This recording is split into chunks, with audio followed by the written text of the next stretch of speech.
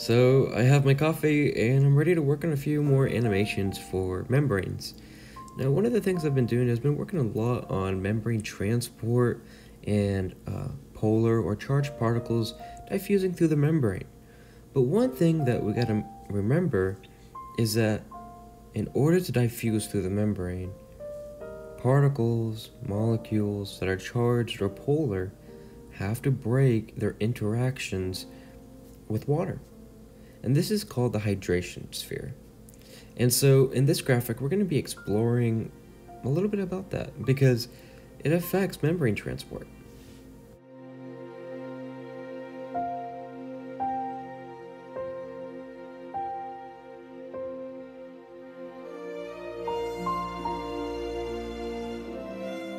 The idea of a hydration sphere is not really new to us. We've seen it before. We know the way water orientates itself around particles or solutes in water. For example, salt. It's because water is a polar molecule. It has a dipole. And so near the oxygen, it has a partial negative charge, and near the hydrogens, it has a partial positive charge. Now, but let's ask ourselves, why do these hydration spheres form around solutes? Yes, it's because of charge interactions, but also with the formation of these hydration spheres, it lowers entropy. And so why is this considered when we talk about membrane transport? Because in order to diffuse through the membrane, the solute must break its interactions with the hydration sphere. This is going to momentarily increase entropy. And so for a lot of solutes, definitely those that are polar or have charges, this is extremely unfavorable.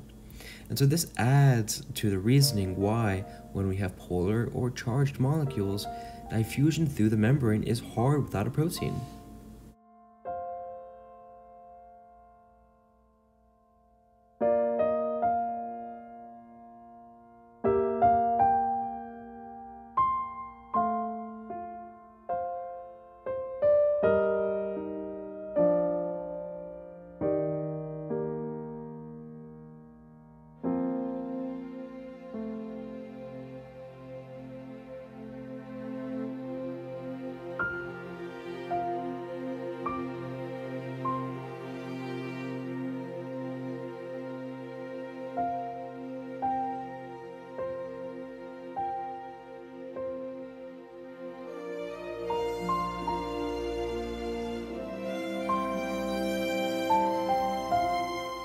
Go a little bit off topic, I wanted to talk about art.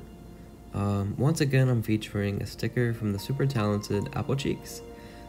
Tiffany Tan on Instagram. I've featured her works many times, but I'm really excited because I've gotten into contact with a few other artists and to feature their work and to feature new things around my iPad.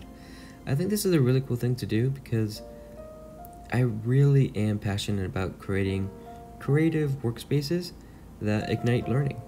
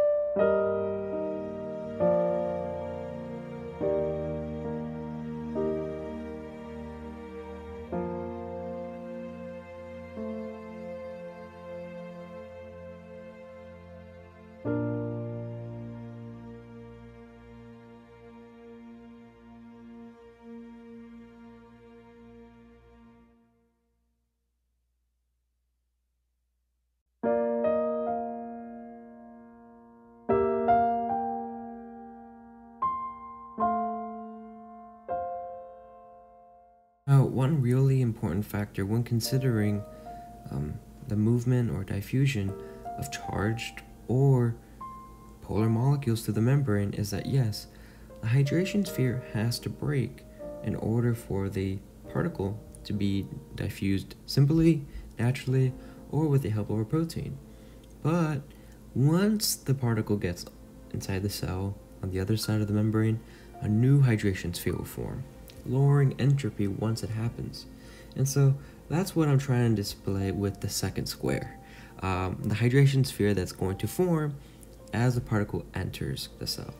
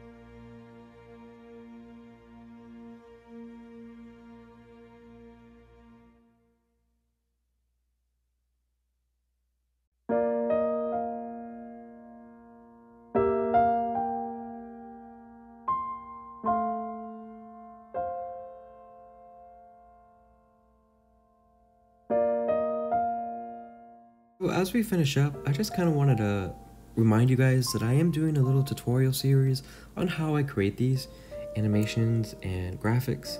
Now, one of the interesting things about that series is I am exploring new ways to animate proteins, protein movement, and even membrane movement throughout that tutorial. So if you're interested, go check it out. I hope you guys were able to get a few things done studying with me today, and I hope you guys have a great day.